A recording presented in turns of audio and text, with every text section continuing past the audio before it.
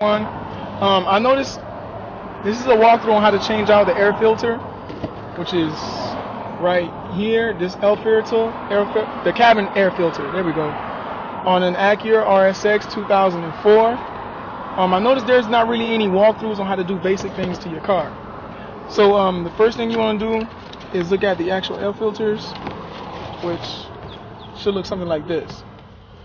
But when I bought it, also look for that arrow that tells you the direction that the air has to flow into.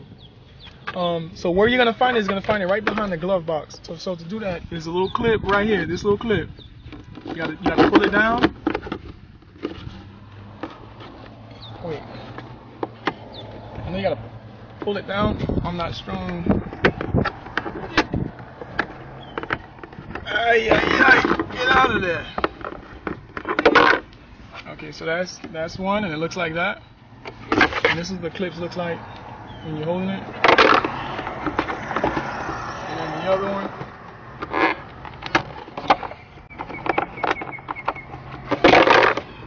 And then it should fall. The glove box should fall straight down.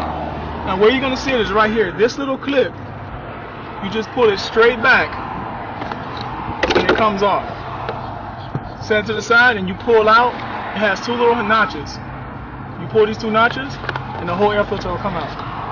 Now, as you can see, I haven't changed the air filter, or they haven't changed their air filter in such a long time. So I'm gonna go ahead and take them all out, and it's gonna look like this. You get the new one, and then you have to follow the direction that the air. See the arrow? It says the airflow is this way. So the same thing with the actual arrow. So you got to make it face down so that they both are going in the same direction.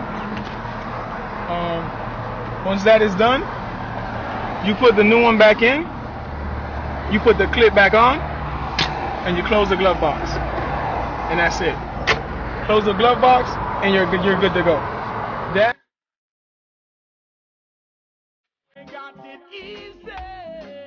Miss, I want it all you want.